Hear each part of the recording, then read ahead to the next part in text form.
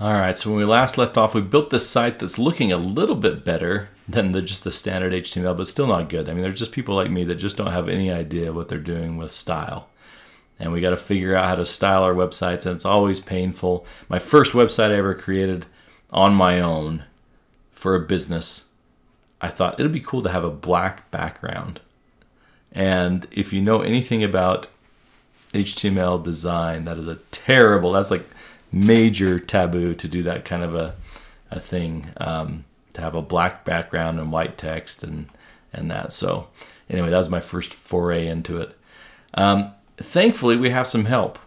We have these two developers at Twitter who built a library of CSS that they built for each of the tags, how the H1 tag looks and how the body tag looks.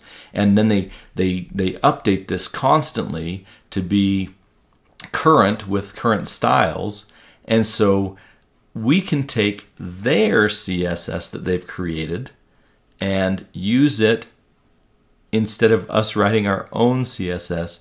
And so these developers from Twitter released this as open source, and now everybody gets to benefit from it, and it's widely used, and it's called Bootstrap. And so how do we get Bootstrap into our app? Let's figure that out. So there are a couple ways to do it. One is to go to getbootstrap.com, which is Bootstrap's website. And in getbootstrap.com, we can download the Bootstrap files that we need. It'll download here. If I click on this download, it'll download a zip file.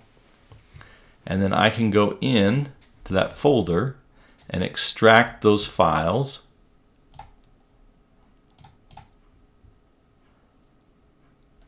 And it'll pop open this folder, and sure enough, here are the files that have all of the Bootstrap information in them. So how do I get those into my project? So I'm going to take and copy those, and then over in my project, let's stop our app from running.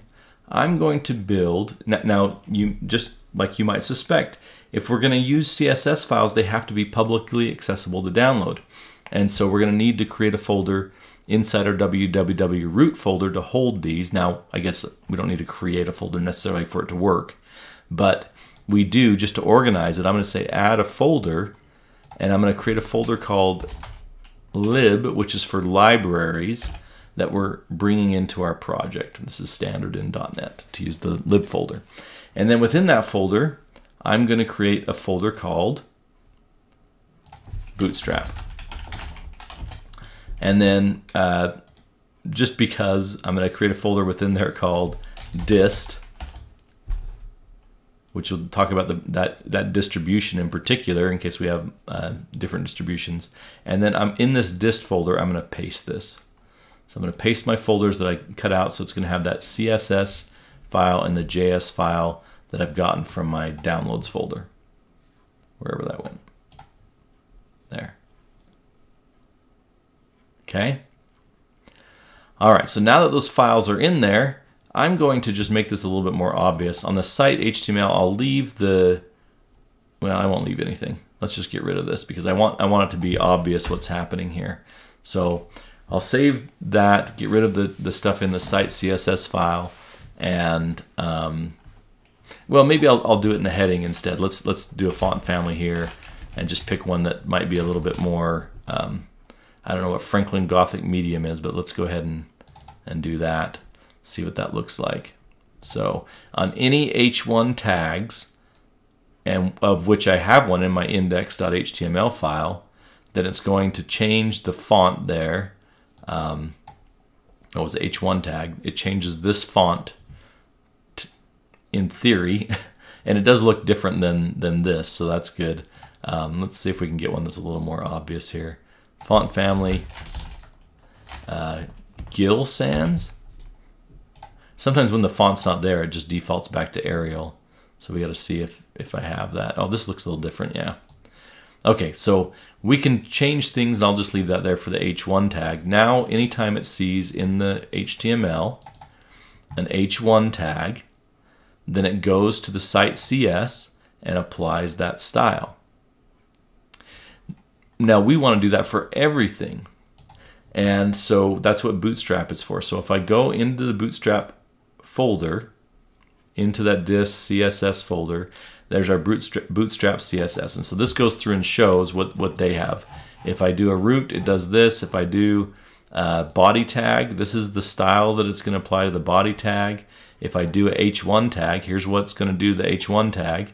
And so there's all these different things that it's doing that again, they just built this library of stuff that we can use to make our websites look good. It's already all in there. If it's an image, do this. If it's a table, do this. And so they've built this library that they constantly update. And so that's the Bootstrap CSS. Now that's the full code. If we open this Bootstrap CSS, that's the full code. But they also always include a Bootstrap under this min file, which is the minimized version. If we look at this, the code's all on one line.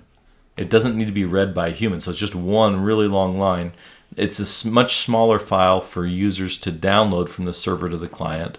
And so typically, the users don't need to see what's in this file, it just needs to be used. And so we typically would use the minimized file. Now that I've got Bootstrap in, if we run this, does it do anything? No, this looks terrible still. And so what's going on with that? Well, what's going on is, just like we did with the CSS file, we need to bring this minimized file into our app. And I don't necessarily need a link to it. I don't know why it's doing that. But we need to bring in our, meaning a tag link. We do need a link tag to go link it to our file. And then if I run this, let's see if that changed anything.